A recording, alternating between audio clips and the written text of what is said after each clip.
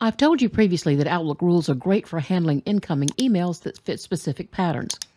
Either the email is from a specific sender, or has a common subject line, or even has some predictable text in the body. Outlook rules can check all sorts of criteria in incoming emails.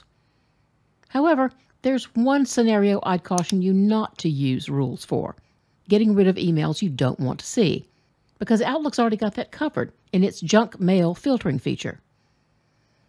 I once saw an Outlook user who had set up separate rules to automatically delete every email that came from a whole slew of email addresses. Every time she got an unwanted email, she made a new rule. While yes, you can use rules that way, she'd set up over 100 rules to filter out the junk, and they were slowing her Outlook down to a crawl. This is why in a prior video I've cautioned you against creating too many rules.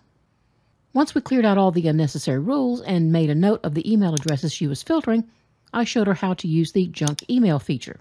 It's frankly a lot easier than setting up a rule for every new unwanted sender. You can find the junk email feature on the Home tab in the Delete command group on the left. But instead of you having to remember that, you can right-click on any offending email and in the contextual menu that pops up, go to Junk.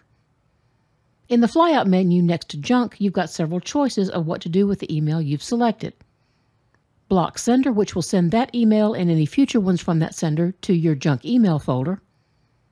Never Block Sender, which will ensure this sender's emails never go to the junk email folder. Never Block Sender's domain, which comes in handy if there's a particular company's emails you never want rerouted to junk.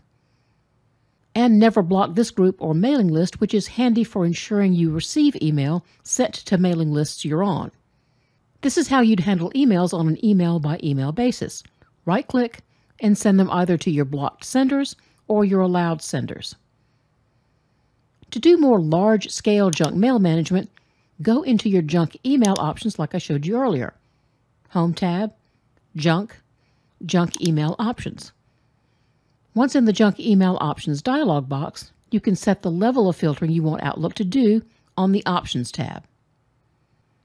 After that, go to the Safe Senders tab to add any email addresses or email domains like @company.com by clicking Add, typing in the email address or domain, and clicking OK to finish. If you have an entire list of emails in a text file, you can use Import from File to import that list directly into Outlook.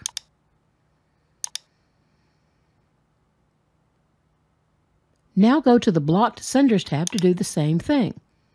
Use Add to add one email address or @domain at a time, or use Import from File to import an entire list. Click OK to save everything. From this point forward, your settings will be applied to all incoming email. It's a good idea to check your junk email folder periodically to see if anything you actually wanted to receive accidentally ended up there. If so, right-click on it, go to Junk, Not Junk, to move it back into your inbox. Don't forget to add this sender's email or @domain to your Safe Senders list.